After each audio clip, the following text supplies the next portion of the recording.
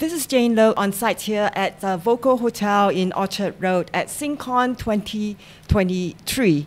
And this is the first cybersecurity conference here in Singapore for the year 2023. And I'm very pleased and very privileged to have Dr. Zita Kerr, who is the assistant professor with the Singapore Management University here in Singapore, to share with us some of his highlights on his talk earlier on a case study on ransomware incident response handling. Yes, thank you. Yeah, thank you, Dr. Kerr, for your time today. Yes, so the case study basically is a case that you have encountered back in Hong Kong. Right. I believe a couple of years ago. 2 years ago. 2 years ago. So that was during the height of the COVID pandemic. Yeah, and also the height of the Bitcoin price. Oh yeah, of course. That's probably a big motivation for many cyber criminals. Now, so this incident, the ransomware incident, is the target, the victim here. We are talking about a SME. So yes. Right, okay, and you mentioned that they have backup, but unfortunately, the backup was also encrypted. Yes, because actually, those management, they seek for convenience. They just connect the backup drive online, so that whenever the attackers penetrates to the network, they can also access to this backup device and encrypt those files as well. So the backup, I'm supposing that is not hosted with a third-party cloud service provider. Yeah, just a network drive. Oh, right, okay. Yeah. Right. And so what do you think is the ransomware operator, what were they thinking about when they target this particular victim? So they understand their vulnerability, I guess, their lack of situational awareness, like you say, when it comes to cybersecurity. Right. First, these typically for SMEs, right? They don't have many resource or security awareness to conduct this situational awareness exercise, like what kind of access do they have, what kind of possible threats and vulnerabilities they have. And secondly, many of these SMEs, right, they are still using some legacy technologies. So in this case, the attacker is actually penetrates through the company's network with Eternal Blue, which is vulnerabilities few years ago, right? Right, from the WannaCry, if I understand. Right, so quite long time ago. Yes. Right, okay. So we'll talk about some of the lessons learned from a technical perspective, but I also wanted to explore some of the lessons learned from a cultural and governance perspective. But before we come to that, so focusing on this incident, this case study, so the victim received a ransom note. Right. One morning, I guess, they woke up and they found this ransom note and everything was encrypted. Yes. And they contacted you. Yeah. And your colleagues. And in this ransom note, if we look at some of the typical sort of ransom incidents, normally, they will say, do not contact the police, otherwise, this and that will happen. So with a cybersecurity type of, or rather a cyber incident type of ransom note, is there any indication of do not contact the police? Actually, we seldom see this kind of comments in the ransom notes because they know that, even if you contact the police won't be able to help you that much. Right, okay. Yeah. Right, and did they say do not contact negotiators, do not contact your lawyers, just pay us?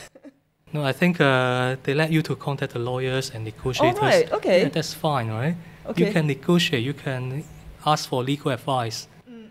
At the end of the day, if you pay us, we are happy. If you don't pay us, you suffer, right? Ah, right. So that strikes me that they are very confident that the law enforcement will not be able to catch them. Right. Right, okay. So in this case, eventually 2 Bitcoin, or no, rather, they asked for 2 Bitcoin. Yeah. And 1.5 Bitcoin was paid out eventually. After the negotiation, yeah. Right. And how long did this whole period, this number of days in terms of, the negotiation and also the I think evaluation? It's around 3 days. Oh, right. Oh, okay. So from the time that they received a ransom note to actually completion of the negotiation and paying the ransom was only 3 days. Yeah. Wow, that was pretty rapid.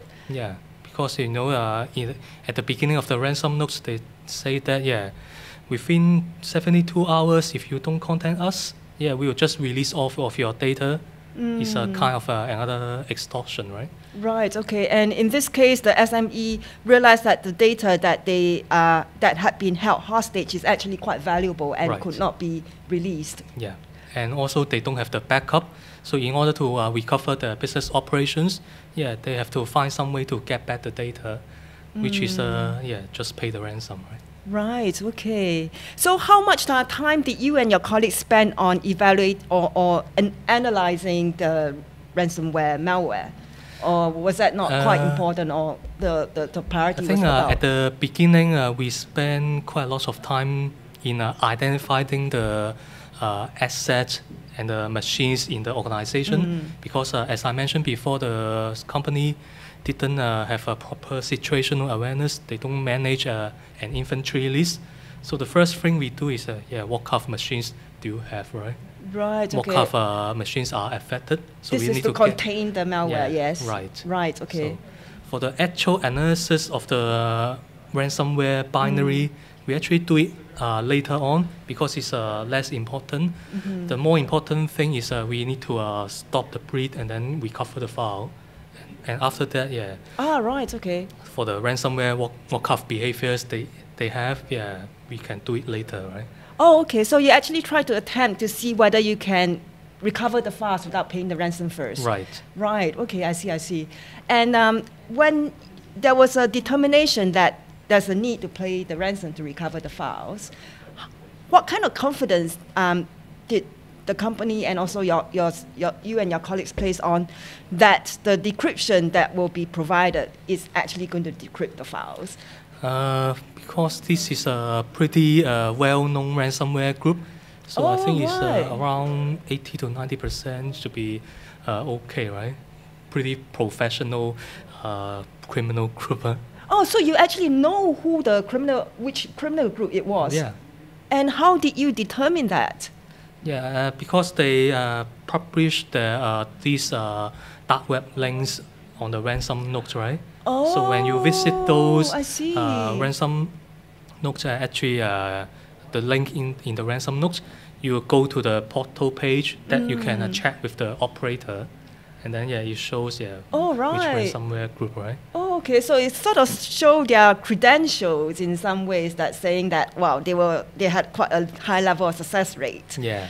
Right. Okay. So that's why many of these ransomware group, we have they even outsource some of these things, or I should say we sell some of their operations. So we call it as a ransomware as a service. Correct. So some other criminals who are interested in launching ransomware attacks to different companies, they can actually buy this ransomware as a service things, and then get the tools and get the platform operators as well. Right. Okay. So this ransomware group, is it something that you can disclose or not? Yeah, I think it's a lot big, right? Oh, Lockbit. Okay. Right. And whether it's been attributed correctly to a certain sort of nation, we don't know, right? Yeah, we don't know. We don't know. Yeah, but what I actually am curious about is, Russia government had also shut down quite a big ransomware group in the last year, I believe. Yes. Right. And how that has impacted some of, these ransomware operators. Right. Yeah. During that period of time, I think the company we are having this case is operating by a ransomware group previously known as another name, right? And then it's taken down by the Russian government, and then but for some reason it's followed up by the new group, which is Lockbit, right? Oh, right. Okay. So it reincarnated as a new group, or as under a different name. Yeah. Right. Okay. So the other question I think many of the audience will be interested in is, for SMEs who have no experience with cryptocurrency, right? And you are given such a short time frame to actually pay up. Right. I guess the only choice is to go to the crypto exchange to get some of these bitcoins, because it's impossible to get it through peer-to-peer. Right. You can't just mine one. Right. Yeah. So in that case, what kind of KYC did the exchange place on the organization to open an account? Because most exchange will say, right, why do you need Bitcoin, right?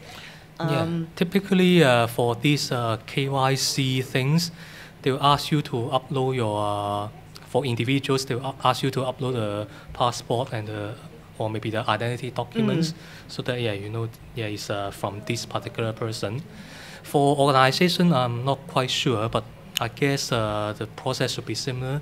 You upload those certification about an organization. Right. But typically for this exchange is used by individual more often.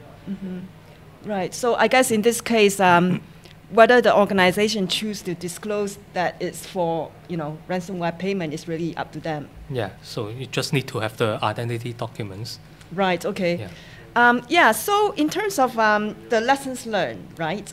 So we talked about how the backups were always online, and therefore it was encrypted. Right. Right. And also the lack of situational awareness that after the incident happened, you have to actually get the organization to sit down and go through the list of assets that they have that may be exposed. So I guess the organization took those lessons well, and then they also upgraded their server versions, they upgraded their operating systems, so a lot of technical upgrades. Now the question is, what impact did the incident have on their organization culture and also on their governance as well? Yeah. What do you think? I think they are more aware of different kinds of security threats, and of course they may be more careful about these different threats, like even for phishing or maybe some other possible malicious website, they will become more careful. Right, you mentioned phishing, so which I assume is the initial way that the operator gain access or actually not. No. So for the operator gain access for this case, they use Eternal Blue, which is vulnerabilities in Windows operating systems. So as the first step, you don't need to send any emails or any things. Just connect to the machine that is old enough, right, with these vulnerabilities, and then send some specially craft content or what we call payload, right? And then you can get code execution already.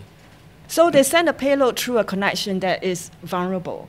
Right. Right. So without actually relying on dropping a malware via phishing. Right. That's what you're saying. Yes. Right. Okay. So and actually, you did mention that the attacker also sends some tips in terms of how they exploit and some of the loopholes. Right. So what kind of lessons did the organization gain from that perspective? The lesson learned after the operators or ransomware operators release the details. Yeah, that's right. Yeah. So actually, their details release is consistent with our founding. So basically, we found that the attacker is going through the company's network by exploiting the Eternal Blue, and the attacker also lists out the details which are the same. So that's why we suggest the company to upgrade the Exchange server to a cloud-based one. Right, okay. So we just talked about some of the lessons learned that is for this particular organization, but it is applicable to all organizations out there, especially for SMEs as well in Singapore, right? Yeah. Not just in Hong Kong. Not just in Hong Kong, yeah. Right, so very important to go through to have an asset inventory, understand what kind of software is running on your equipment. That sounds quite straightforward. Right. And also, one of the most common issues in SME is they are using some legacy system with vulnerable components. So in this particular case, is vulnerable to this Eternal Blue SMB attack. In other case, maybe they are hosting a web server. Then if you are using some very old version web server, the attacker can connect this web server and then run arbitrary code on your server as well. Yeah. So that's why for the small companies, make sure after you get your inventory list, right, make sure you check out the version to see whether it's updated. Yeah, and I guess at the end of the day, whether to pay ransom or not, the organization also has to be prepared to have those kind of conversations beforehand. And also, any sort of response handbook is, the law enforcement context right at hand, so that you can get their help and cooperation as soon as possible. Yes. right? Obviously, there's also mentioned at the end of your presentation that some countries have sanctions, like the OFAC sanctions. Right. Right. So to be aware of that, but at the end of the day, if the organization work with the law enforcement, that is going to be a big help in resolving the case. Yeah, that may be better. But even though if you work with law enforcement, you don't know where the fund goes, right? Some people may argue that, it could be go to some of your friends of the board of directors. That's possible. Maybe you do these tricks to do money laundering. Wow. So that's why okay, interesting. the best recommendation is not to pay the ransom, right? But sometimes you can't really do so. Then you have to consider or consult your legal team to see whether it's appropriate to pay the ransom to recover the file. But for the data leakage type of extortion, just don't pay it. Because even if you pay it, they may still leak out your data, right? That's right. There's no guarantee. There's no guarantee, right? It's a little bit like an old-fashioned blackmail, isn't it? Right. Yeah, once you start paying, they know that you will pay. Yeah, so those you don't pay, right? Right, okay. I guess it's a long conversation for another day in terms of, whether to pay a ransom.